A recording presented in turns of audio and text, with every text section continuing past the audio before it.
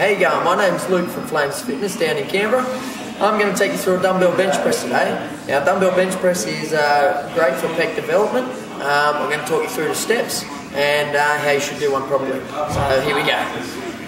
So always bring the weights just up onto your lap, base in close to your lap. Now we're going to lie back down, bring your feet up onto the bench, just to support the lower back. We're going to bring the weights right out next to the pecs. Now it's very important to concentrate about tempos. So generally, keep it very basic.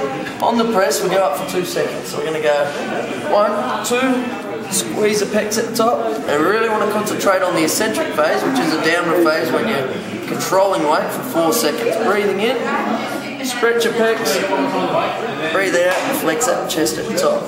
2 seconds up, remember, 4 seconds down. Really concentrate on that breathing. I'm going to be working to 8 to 12 reps. That's 2. As you can see, keeping it nice and slow, squeezing at the top, breathing in, breathe it out for 2. Squeeze those pecs, 4 reps down. 5,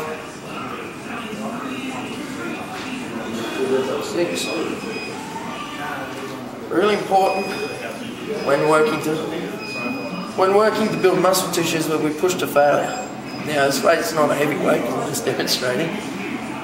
But when you're doing it, you want to try and pick a weight. If you're working to a certain rep range that you're working to failure, that might mean that you need a spotter, and that's where we come in play. Because you always have a trainer with you when you come to Flames Fitness to push you through each session. So I'm up to 10 now. No, this weight's probably a bit light for me, but I'm going to stop at 12 anyway. I'm keeping that nice and slow tempo. Breathe out, push it up. And when you finish, bring the weights onto your stomach, and you can roll up.